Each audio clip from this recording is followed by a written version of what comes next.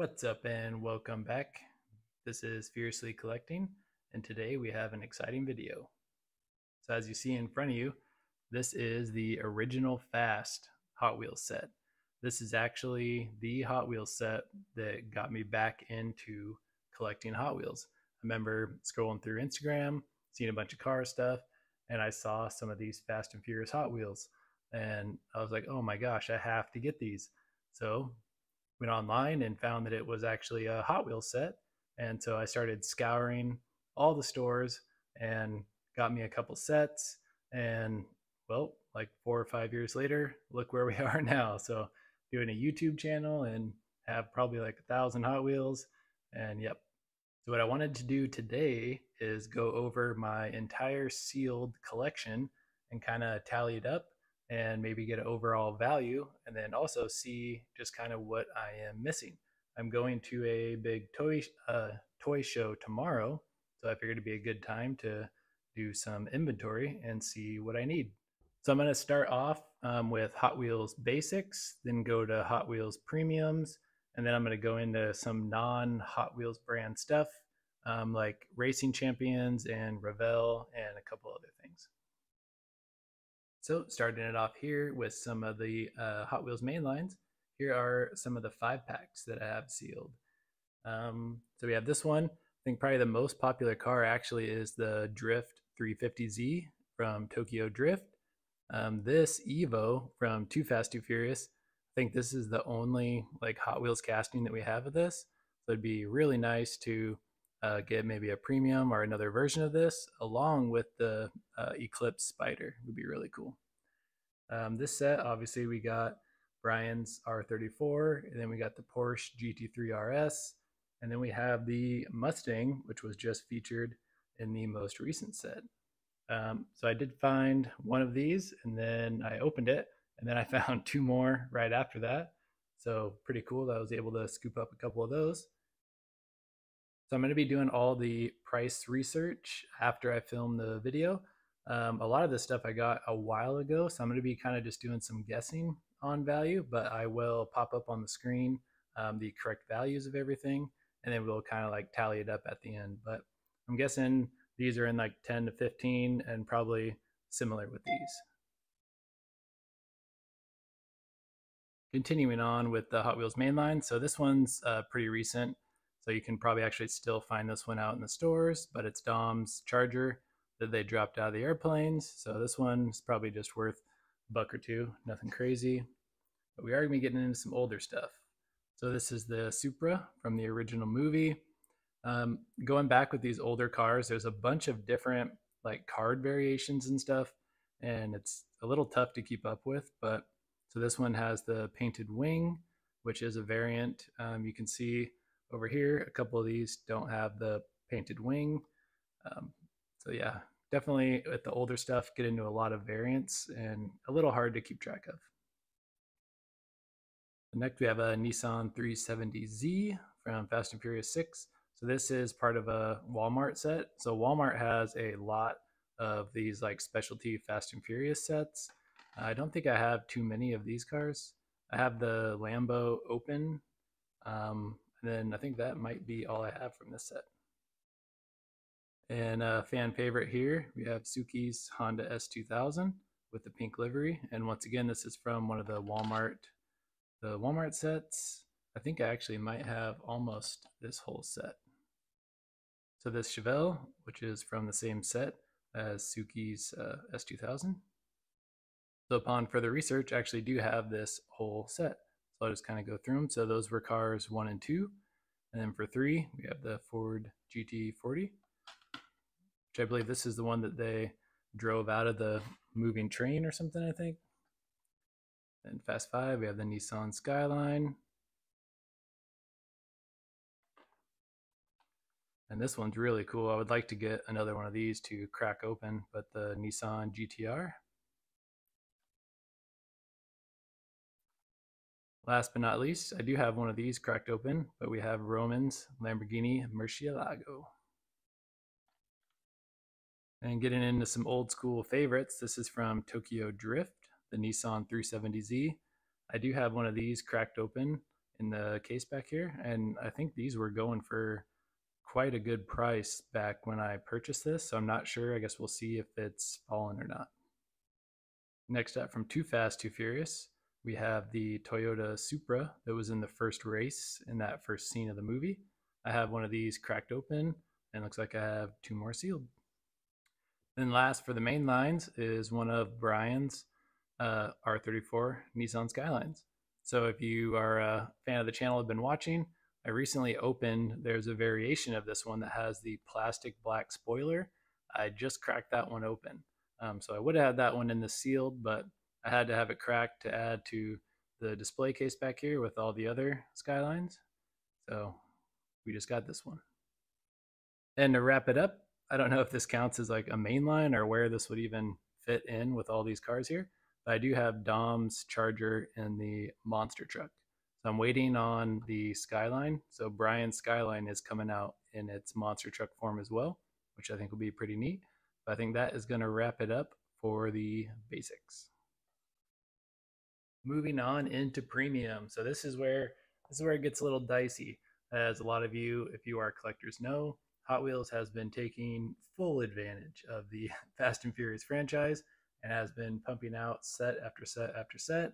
So there is so many sets that I literally cannot even keep track of. As you saw in the opening clip there, I have one full set of the original Fast that is still in the card. I have one full set that is loose in the display case back here behind you. And then I have one of these sealed box sets. So these are going for a pretty good amount of money. So I got this quite some time ago, but I'm pretty sure this box is like around the $130 range. And then same with like the set, just kind of loose with the cards, is probably going for, around the same, like 120. The other box set that I got is the Fast Rewind, which is actually a really cool set. So it's all the cars from the movies, but they put the same liveries, but on like older versions of the car. So we have like Dom's RX-7, we have the Mona Lisa, we have the Drift, Tokyo Drift 350Z, and then we got, was it Lenny's car, and then obviously Paul Walker's Skyline. So this is also a sealed set. I have this set loose as well in the display, but those are it. I have no idea what this one's going for. So I am kind of trying to go in chronological order here, but like I said, there's been so many sets, it's so hard to keep track of. This is the Fast Tuner set, which looks like I only have these two sealed. Not a bad pair to have, though, if you ask me. So yeah, the Nissan Silvia. Oh yeah, I actually don't have even one of these loose or sealed. So I am missing some of these, so maybe I'll be able to pick those up tomorrow. But that's going to do it for this set. Next, from the Full Force set, we have a remake of Dom's RX-7. So the car is exactly the same as in the original Fast, but just on a different card and in a different set.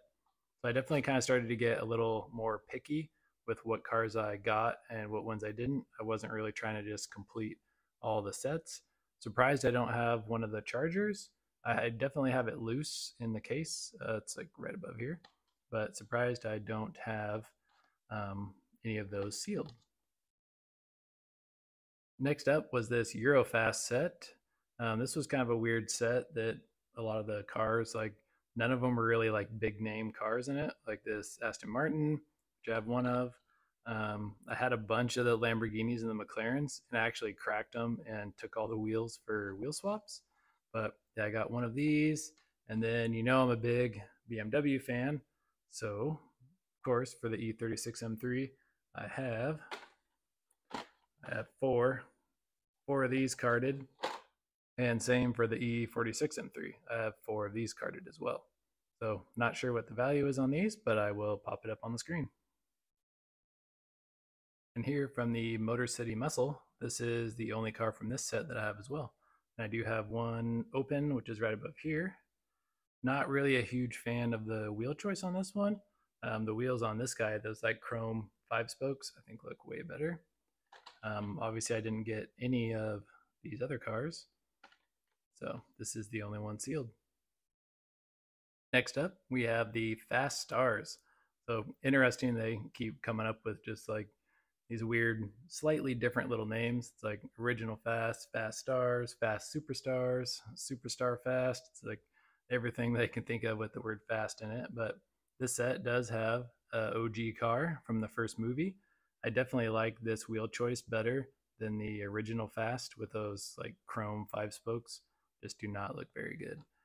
I do have this whole set, as you can see behind. So we have the Mustang, we have the Trackhawk, we have the Charger, and then the Lykan Hypersport. So this wasn't a bad set, and it looks like I was able to find the full one.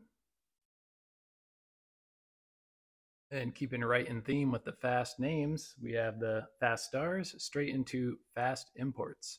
So I only have 2 cars from this set, but both Brian O'Connor's cars.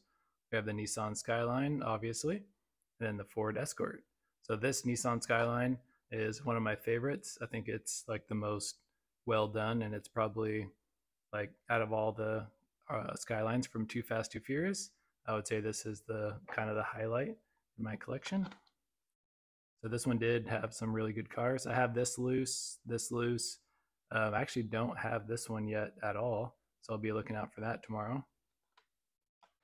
Yeah, overall, this one was not a bad set and one that maybe I wouldn't mind having the full set carded. Up next, we have a couple cars from the Quick Shifters. No, of course, not the Fast Shifters. We're really switching it up here with Quick Shifters. So both these cars are very cool though.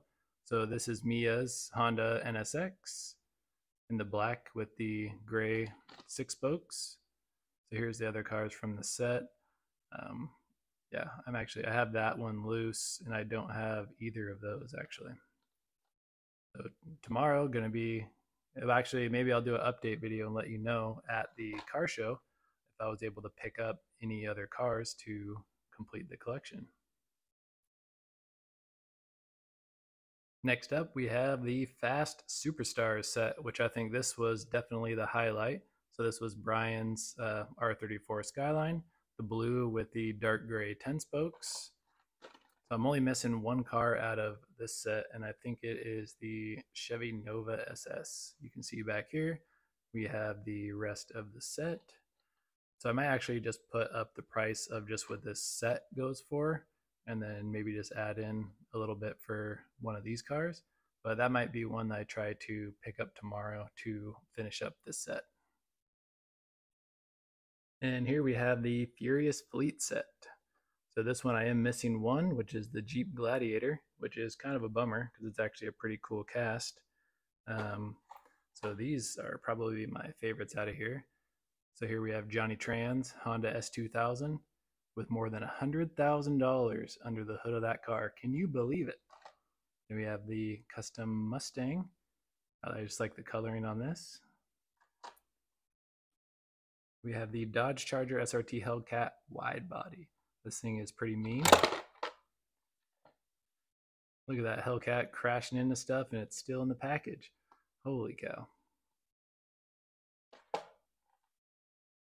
And the last one, the Land Rover Defender. This is actually a pretty cool casting as well.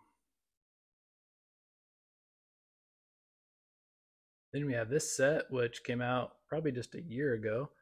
This set does not have any name to it, but definitely a lot of muscle car themed stuff in here. And this actually has my favorite version of Brian's Ford Lightning. So these 5-spoke wheels, I think, just look a lot more aggressive. The stance and everything just looks way better than the other car. We have the 68 Dodge Charger, the 1970 Chevy Nova SS, the Pontiac Firebird, and the Buick Regional GNX, which is a super mean looking car. And here from the most recent set, which is still out in stores, you have Brian's Supra / Skyline. So kind of a controversial car, but I don't know. I'm a sucker for anything Fast and Furious, as you can probably tell by now in this video. But yeah, not too bad. So I just have those two. So this is one that I did not get the full set. Actually, I do have the Camaro. I think it's upstairs somewhere, but I did not get the Trackhawk. So maybe I'll complete this set just because I almost have it done, but Wasn't my favorite set. I mean, these two cars were awesome.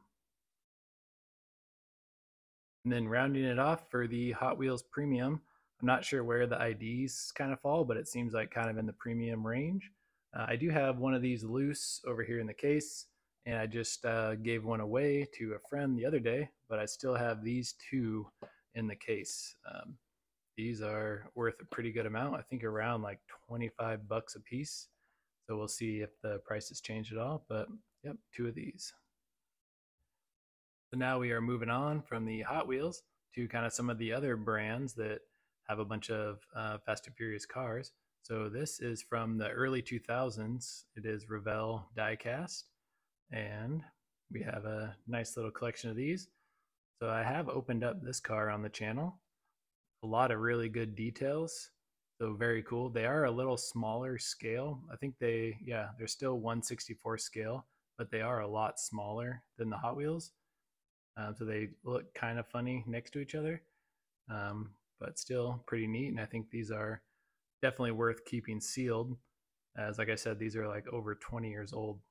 So I also have Ja Rule's Integra, which I also opened up on the channel. And then we have Hector's Civic Hatch, which I would really like to crack that one open. We have Brian's Ford Lightning, and then we have Dom's Charger, which I recently opened this up on the channel too. So I'll throw up all the prices for these individually up on the screen. Then to continue on with some of the non-Hot Wheels brand, we have the Racing Champions. I think just from what I can tell, it looks like Racing Champions kind of had pretty big market share and just had a ton of product for Fast and Furious back in the early 2000s. I do have a decent amount of stuff from them, so I'll kind of start it off here. I have opened up some of this as well, and it's kind of the same. It is actually even smaller than the Revell. So even though these, I think these do say 1/64th, yeah, 1/64th, they are like way, way smaller. So I'll go through all the cars of the Racing Champions that I have, and we'll pop the prices up. So here is Brian's Mitsubishi Eclipse.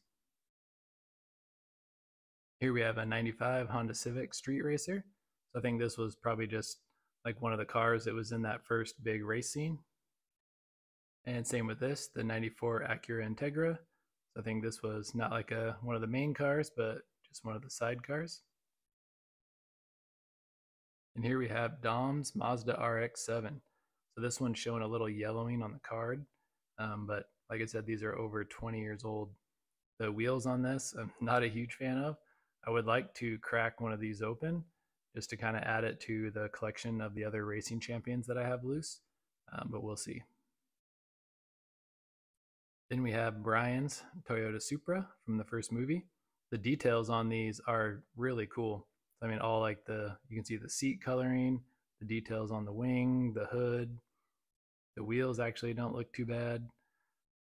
You got the taillights, the exhaust. I do have this one open. You can see it right there. And here we have Jesse's Volkswagen Jetta from the very first movie. So this is one that I also would like to have loose, but the wheels are really bad on this. They're really tucked in. You can kind of see right there, tucked way into the fenders and just don't fit the car proportionally very well. But it would be kind of cool since we only have one of these.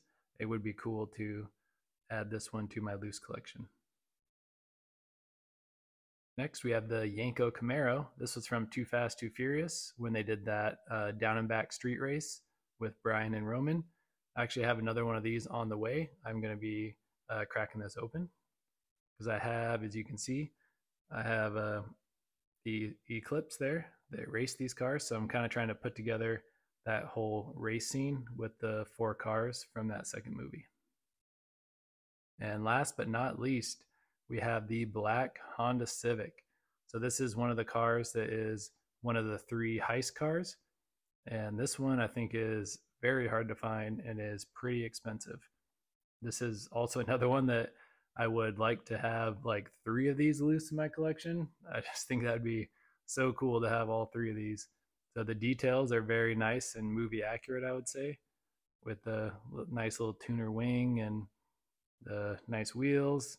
Very cool. So, but I guess we'll see after I do all my price research if I want to be getting more or cracking any of these open. And wrapping up the Racing Champions cars, we have a couple of these transporters. So these are pretty neat with all the Fast and Furious branding on them. And they also come with a car. So this comes with Dom's Mazda RX-7. So I don't think this one is too crazy expensive, but I do really like just it's the classic car from the first movie, and the graphics on the trailer and stuff are really neat. This one, however, I think is probably worth a pretty decent amount. I got this, I think, about 5 years ago in a huge bundle that I bought that had a lot of the other Racing Champion cars. But this one's really cool with Paul Walker's Supra. Then you have the Greddy logo, and then Fast and Furious with the Supra again. So just the hauler on this one. I like the color scheme, and obviously anything with Paul Walker on it is just kicks it up a notch, right?